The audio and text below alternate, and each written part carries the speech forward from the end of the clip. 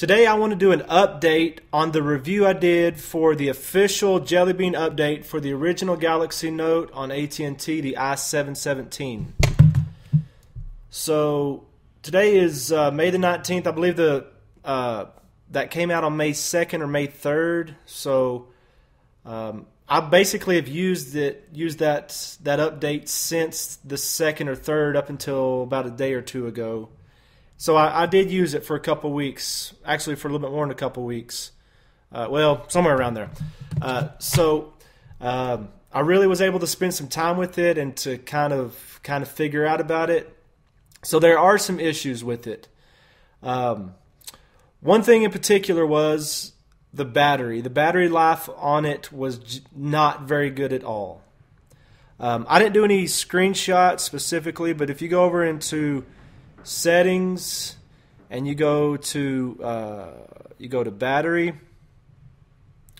it gives you this type of a thing right here, and it shows you everything that's using your battery, and it'll tell you, okay, it says 5 hours 5 minutes, 78% not charging. In other words, my phone's been off the charger for 5 hours and 5 minutes, and now it's down to 78% of the charge. I didn't do really any screenshots whenever I was on that. I guess I should have, but it was pretty bad. It'd have been like 8 hours, and I've been down to like 29% or even lower than that, and just that happened on a consistent basis. So the battery life on it was just pretty terrible. So you can see here, obviously I'm not on the official update anymore. I've switched back to the ROM that I was using before I did this official update, and you can see here it's this ParanoidKangDroid. It's a custom ROM. So that's what I'm back on now. Another problem that ROM had, the official update from AT&T, is there was lag in the keyboard. If you were texting or you were typing in a Google search or whatever, anytime you were using the keyboard, you'd hit the letter and it would hesitate. It would take half a second or so for it to finally put the letter in that you typed. And if you're trying to type fast, it does not work. And I experienced that problem as well.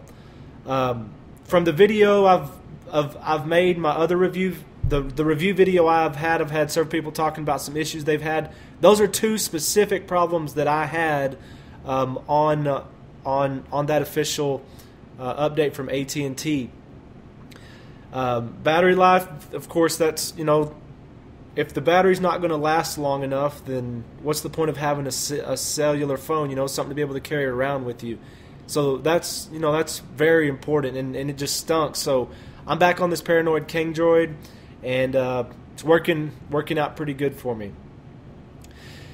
So one thing I want to say is, the problem with that though is they put out that review, that update, and then there's going to be a lot of people who either, number one, who just don't want to root and they don't want to put some kind of custom ROM to help out the battery life. Number two, you're going to have people who may want to, but they just feel like they're not capable of doing it. And then number three, there's going to be people who, and this is probably the majority of people, who don't even know that they could do that at all. They don't know that's a possibility.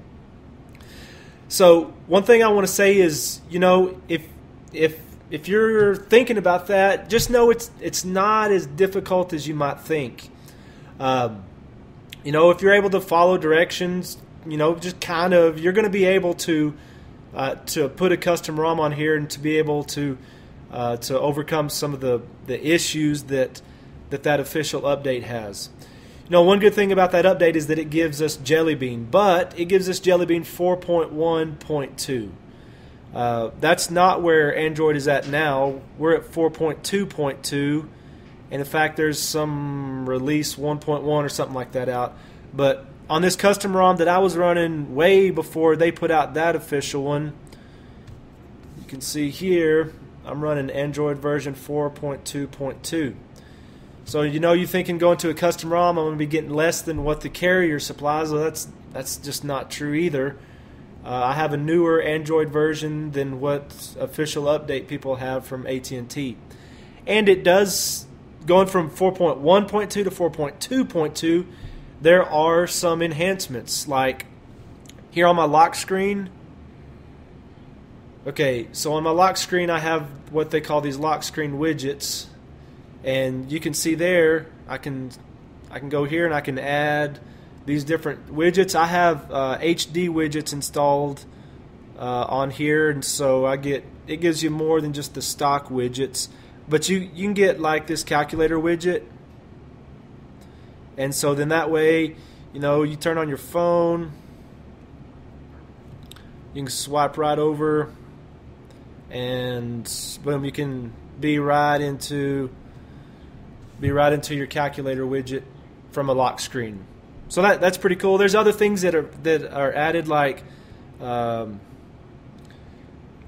this torch.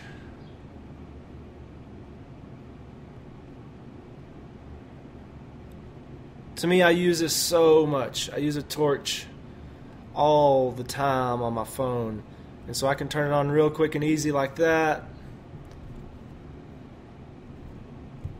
Well, that one don't seem to be working, but there is a widget that'll do that for me. I just haven't put it on there yet. But you can see, I mean, there's an improvement from 4.1.2 to 4.2.2. Another thing is you may want to stay on stock. You want to stay on a stock AT&T ROM from AT&T, and their ice cream sandwich ROM was pretty good for stock anyways. And you can go back to that if you want to do that. And I've got a video that'll show you how to do that. So probably right here I'll put a link to that video showing you how to go back to stock ice cream sandwich.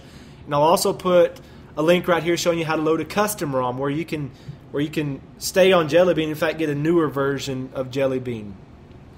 Whatever the case is, I hope you find some way to alleviate the problems that you're going to have in that mess of an update from AT&T.